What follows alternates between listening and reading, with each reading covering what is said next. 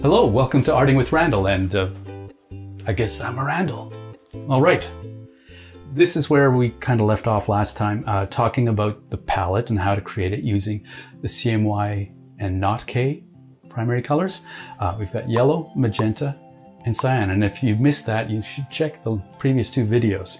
And then I've got the two colors that I tend to use to make darks, and that's burnt umber and phthalo blue. But this is a palette for someone who likes to mix color while they're painting, and that's me. I love to mix the colors. That can be, though, a very tedious process. It might not work the best for you, and especially if you have to paint quickly outdoors, or if you want to get to some tones very quickly, it might be better to moderate your palette and go a bit of a different direction. So I'm going to show you a couple of paintings that I did using different palettes a long time ago, and I'm going to show you some of the colors you might want to think about and how to set up a palette that's a little more limited. So let's get rid of this and this. And for some reason, I was painting on canvas, but we'll go to an actual palette for this. Okay. Well, also, I don't have a lot of all these colors in acrylics right now, so because I'm using those primaries all the time, so instead we'll go to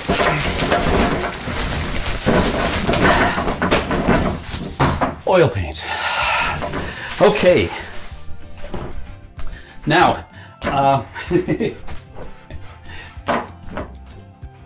that's acrylic.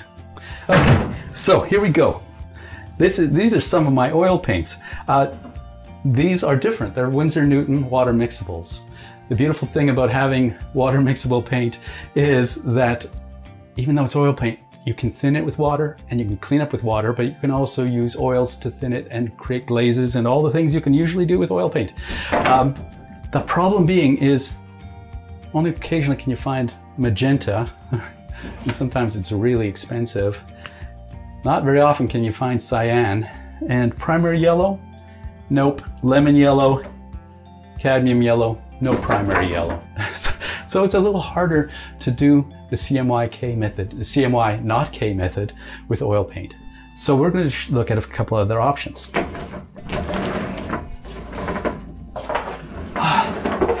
So one of the most common questions people ask me is, what should you have on your palette? And I might ask, well, what are you painting? Because if you're painting outdoors and doing a landscape, is it a desert? Is it forest? Is it the ocean? They all have a different palette already. Are you doing figurative work? Are you doing portraits? Skin tones are so much different than all those other colors. So if you want to give yourself a bit of a head start, or if you want to give yourself more of a limited palette so that you're not having confused by all the color choices, you kind of already know the range in which you want to paint, then you might start with a bit more limited palette. Let's put together, say, a landscape palette. We got some phthalo green here. You see, we didn't have any green at all in the other one, and if you've got a scene that's mostly green, well, you'll be mixing a lot. And sometimes I love to do that, but what if you don't want to do that all the time? And in fact, I've got two different greens. A yellow shade of phthalo green. So that's a bit lighter. They both look a little dark. I don't have a lot of greens. Oh well, what I'm gonna do then, so I can get my greens, is add in a nice yellow, lemon yellow. And that will get me my cool greens. And then if I want some warmer greens, I might add some cadmium yellow, which is a warmer, orangier color. I haven't used all these in some of these in quite a while. I've been painting mostly in acrylics these days. Okay, but we got a problem there. We want more earthy tones, so a very popular one to go with is yellow ochre. This has yellowy tones, but it's more earthy, and we can get those earthy tones really quickly. And guess what? I'm going to bring out my favorite burnt umber that I used in my other palette, and right across from it, I'm going to bring out my There it is, phthalo blue. So I can get some lovely blacks off of this. I don't think I have a black here. Oh well, we'll get something that's close to black, just from these colors. And you can see it's a bit more, there's more colors on my palette, which can be confusing, but they're in a narrower range. And then I just need a warmer brown, like a burnt sienna. There we go. And that gives me a bit more of a reddish color. And because it's a bit reddish, it actually can be used quite nicely to darken my greens. It's kind of opposite on the color wheel. And I think for skies, it's good to have an ultramarine.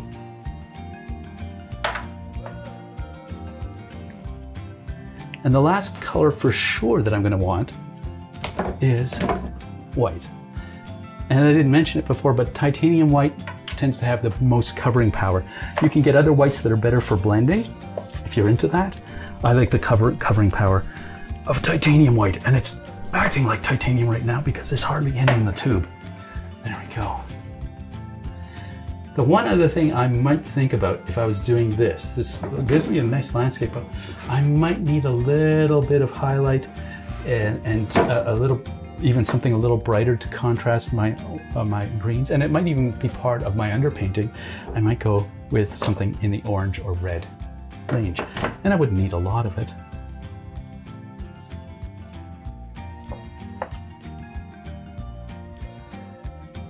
So I'm just going to play with these colors. I'm not going to do a painting today, but I will someday soon.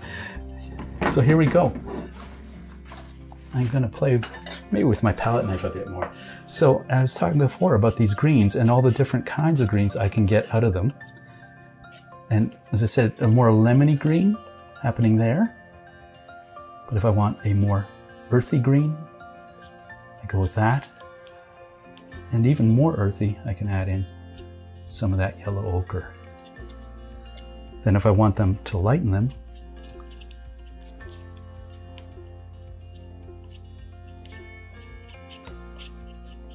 I've got lots of yellow ochre in there already.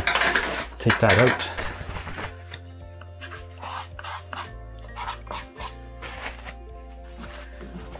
And something else I mentioned is if we can use a bit of brown, and we can come up with a fairly nice, some nice, more neutral tones.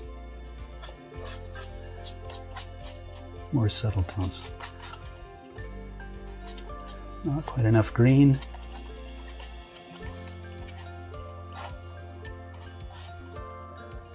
And so you can actually see all sorts of tones right in those brush strokes. And that might be further in the background or deeper in the woods. It can be, I can push it towards the brown or towards the green. What if instead of that, we use some of this orange to modify it? It's similar, but it tends to have a little more punch.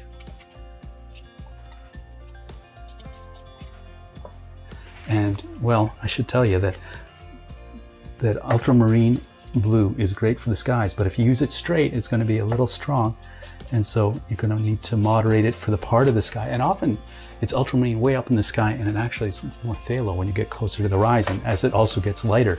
So we can take in something that's a little opposite, and it might look a little strong on my palette, but we can create some more neutral tones, because I think one of the dangers is ending up using all the colors just flat and full saturation, and that tends to make them over.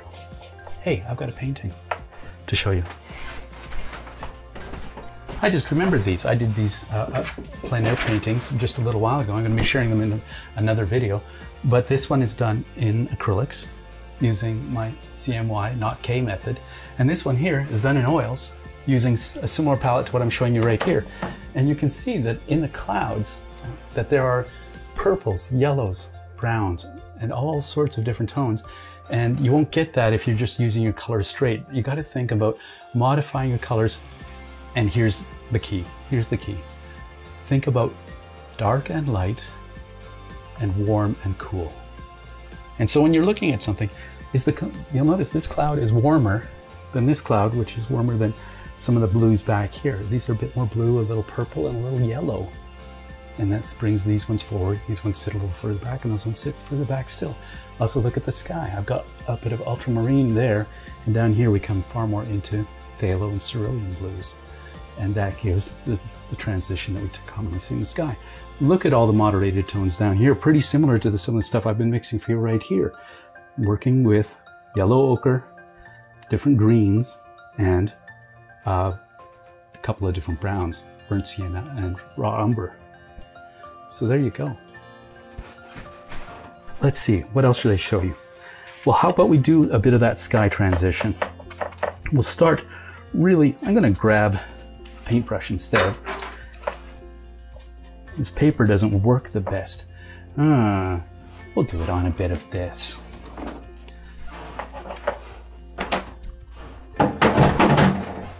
We're back on canvas. Oh, I need that for my colors. I'm a little insane sometimes. Okay, I got my colors and I got a bit of palette. Ignore this is all acrylic. Now we're going to work with some oils. So I'm going to start with that. It's got a bit of phthalo in there. It's a really warm blue. But as we get up further in the sky, and as I said, I can thin this with water or oils, because these are water mixable oils, not your normal stuff. It's kind of a newer technology.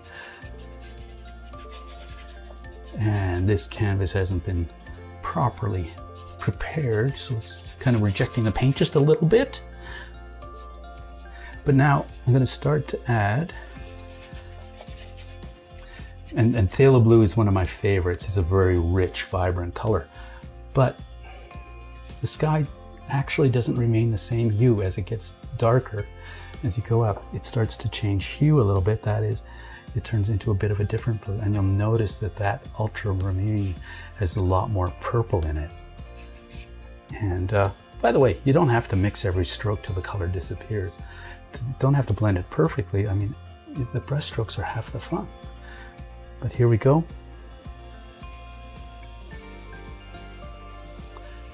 And there's a great example of taking both the transition in light to dark and warm to cool, very subtly with the sky tones. So the truth is, this isn't the only way to do it. There isn't a particular way to do it. There is an infinite number of ways you can set up a palette, absolutely. And in fact, many famous historical artists can be recognized simply by looking at their palettes. There's a photographer named Matthias Schaller, and he has taken photographs of the palettes, the actual palettes of famous historical painters. You can even tell from these palettes what period of their painting career they were in. You can tell which paintings they made from that palette. The truth is that a limiting palette that lets you do a few less colors can often be key to simplifying your process, finding a voice that works for you, finding your own style, your own approach, right? In reality, there are so few limitations in art. And so sometimes we can impose them on ourselves, and that gives us new freedom because we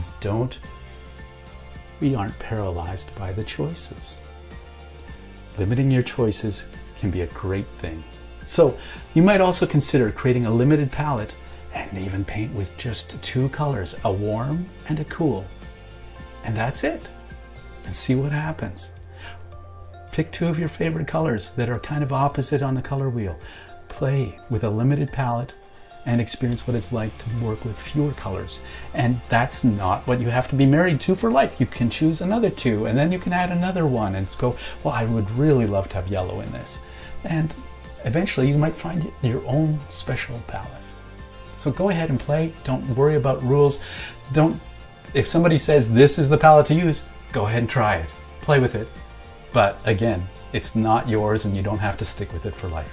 Here's an example of when I tried a limited palette, a warm and a cool, a magenta and a blue, and look at that, darks, lights, warms and cools.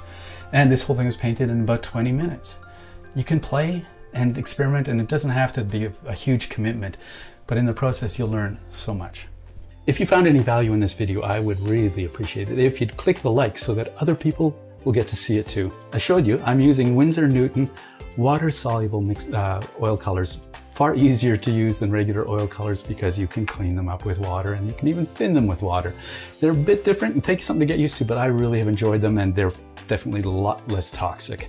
And so I'm going to include some affiliate links. I get a tiny commission should you purchase them through these links, and that helps to support the channel. So I really appreciate it.